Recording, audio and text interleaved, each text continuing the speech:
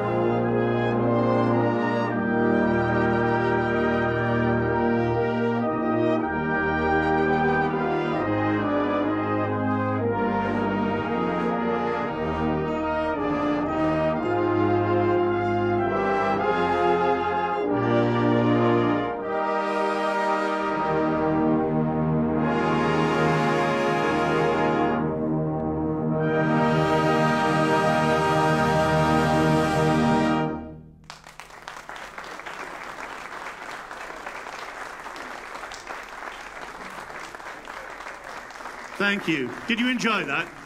I heard a few of you singing there in the front, but well done anyway. We're going to introduce our soloist for this afternoon. Our solo euphonium's drawn the short straw, and is going to play for you a beautiful number arranged by Steve Sykes. It's called Carnival Cocktail. Please give a warm welcome to Dan Jackson.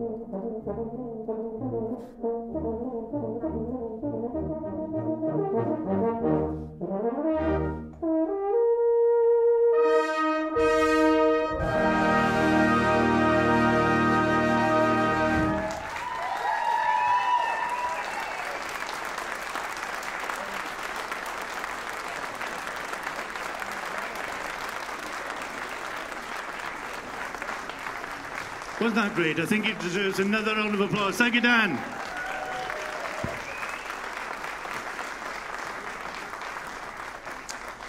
And now we're going to sort of go a bit to the pop world, if you can call it that.